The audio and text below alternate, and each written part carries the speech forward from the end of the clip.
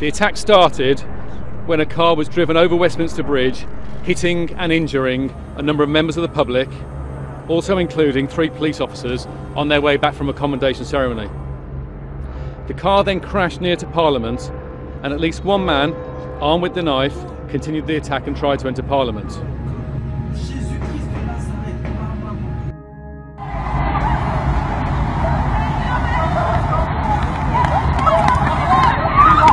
Order!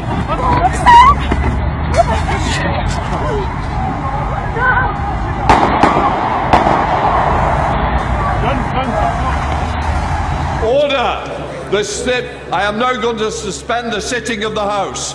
This House is now suspended, but please wait here. As part of long established and well-rehearsed plans, Parliament has been locked down and the Met responded in line with our plans for a marauding terrorist attack. That response included uniformed and specialist firearms officers.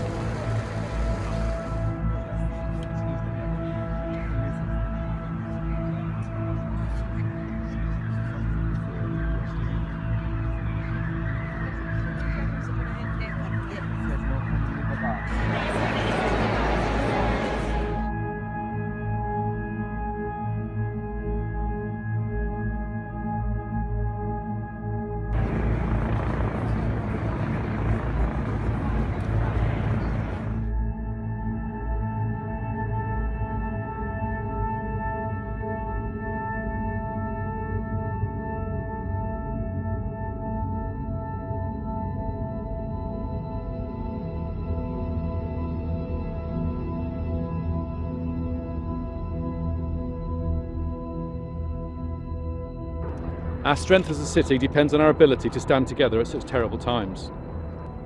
This is a day we planned for, but we hope would never happen. Sadly, it's now a reality. We will continue to do all we can to protect the people of London.